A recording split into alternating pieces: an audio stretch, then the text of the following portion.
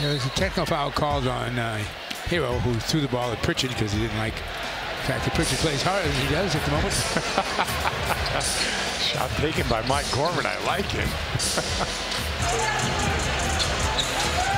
Tatum looks to go by Love, left him in the dust and knocks down the three. More elite footwork.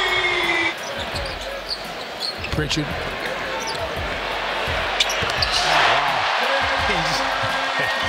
It's carried over.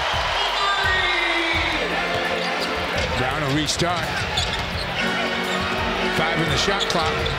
He sees it. He takes it. Yeah!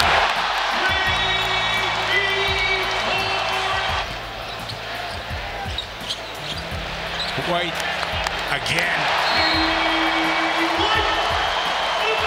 Timeout is called by Miami. It's an onslaught.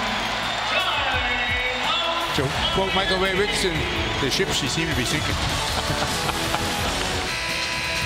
Barstow Greeny, this is exactly how you honor Mike Gorman. That's right, you put a shellacking on the Miami Heat. Is that right? That's exactly how I do it, yeah. Oh, Dan, you're out there. When you envision your last game, you envision a blowout like this. That's true, you do. Celtics basketball. Celtics fans, let's hear it one more time for the voice of the Boston Celtics, Mike Gorman.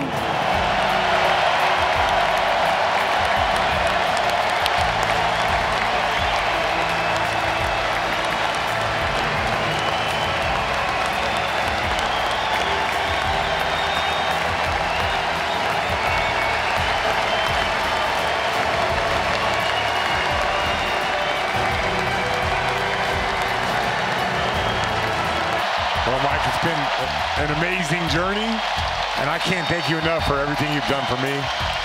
Always, Phil, always. I'm sure you've touched so many people's lives. Yeah.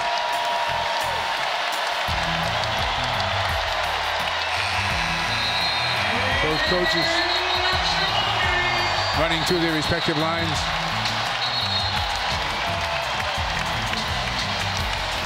The Celtics move on to the second round of the playoffs.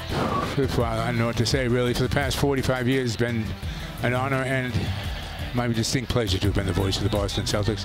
I'll be forever grateful to this ownership for treating my family as they treat their own. And special thanks to all who welcomed Tommy, Scal, and me into your homes all winter long when there was a cold night going on outside. You turned us on, and that just couldn't have been better. There's no place I would rather have been. So, Boston, thank you. Good night.